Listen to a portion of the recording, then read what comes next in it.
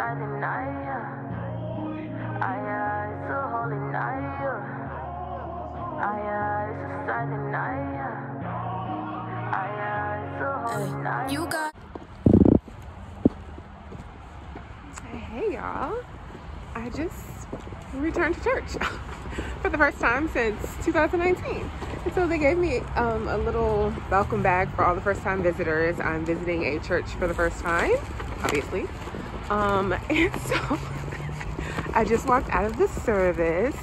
I was gonna try to give y'all a little outfit today because when I get home I ain't gonna be feeling like it. But anyway, I just have on a black dress and this little cover up and then some boots. So that's that, and like a flower in my hair. Anyway, the service was nice. It reminds me of a previous church that I used to go to, so I like that. But anyway, just wanted to check in with you all. Hold on, because I'll talk to y'all later. Okay, y'all, here's the inside of the welcome bag. And so, a mask. And,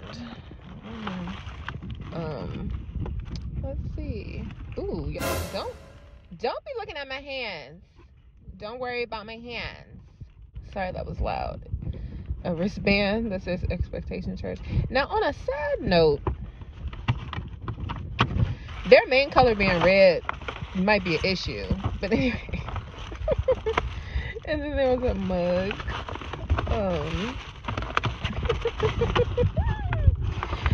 This is a little devotional. I've actually read The Purpose Driven Life by Rick Warren.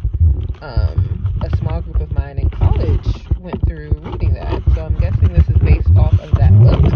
You should read that book if you have not. I might be reading it in a few years. Anyways, let's see. And this is just some other, I guess, marketing. What the world? Marketing. Oh, this is their Christmas. Oh, look, you're invited. So I'm inviting y'all. This is their Christmas